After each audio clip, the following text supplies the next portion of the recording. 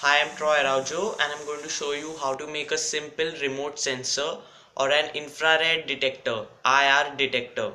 You just need a few components and here they are. This is the first and the main IR TSOP 1738 IR detector. This is very essential.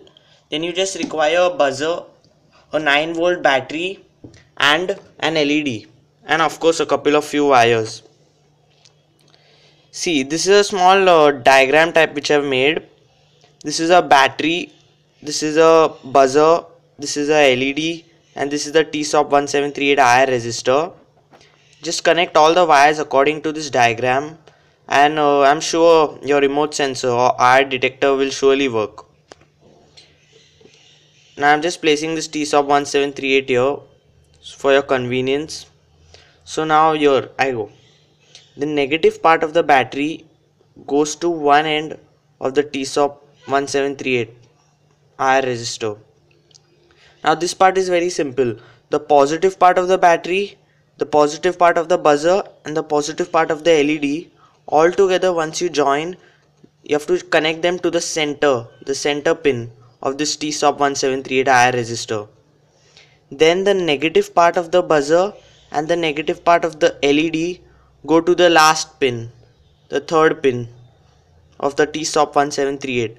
After you have connected all of this, then your remote sensor sure to work. You just need to get a remote next to it, and once you press the button it will surely give its output, and the output is that the buzzer and the LED are connected, so the buzzer will make noise and the LED will glow.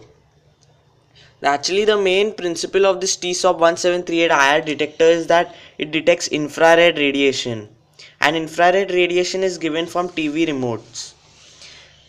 Now here I have made a small mini project of mine.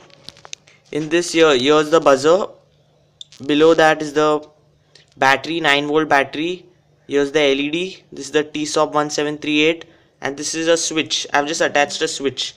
Now the switch is already on, so I don't need to press the button, and this is a remote. Now when I'm pressing the remote button, then you'll see the output given and the LED will glow.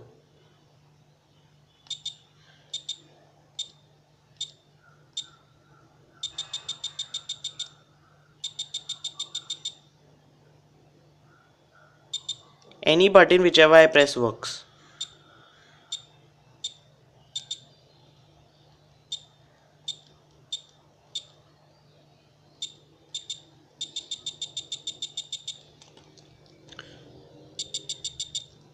So you see the radiation given from the remote, this infrared TSOP 1738 detector is sensing that and it's giving the output which we have connected, the buzzer and the LED.